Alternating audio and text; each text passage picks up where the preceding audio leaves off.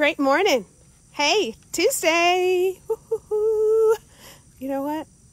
It's a new day. The sun is shining and we are here together. I love it. Isn't that awesome?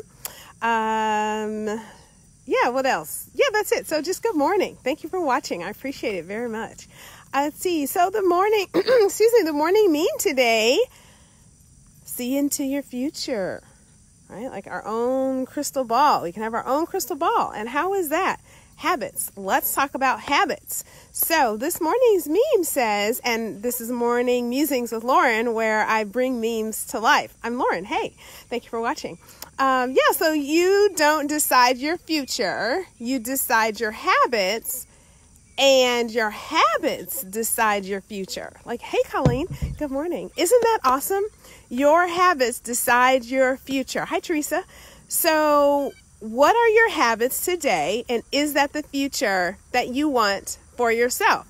Is it bringing you joy? Are you content with yourself? Are you loving life?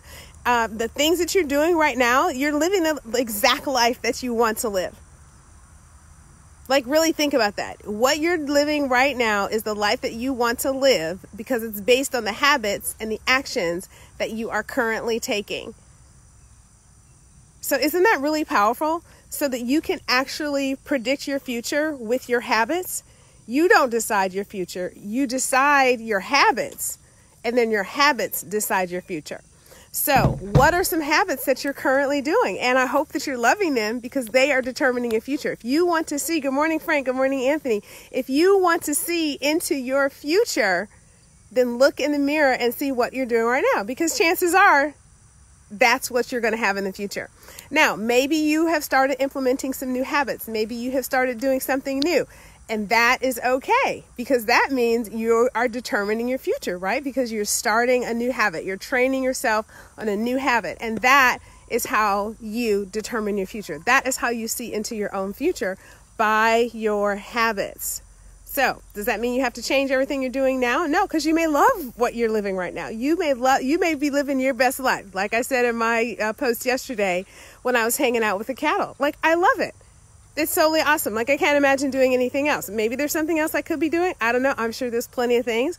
But certainly doing that is bringing me a great deal of joy. So I ask you, is what you're currently doing, are your current habits bringing you and giving you the life that you want? If not, let's take a look in the future and see, well, what is that life? What do you want to see in the future? And what are some habits that you can put into place right now in order to get there? So on that note, and let me just say something else before I sign off. So habit creation, we've talked about this before, probably a good time to bring it up again. What you want to do with habits is add something to your current process. So it's not like, oh, I have to give up this, I have to give up that.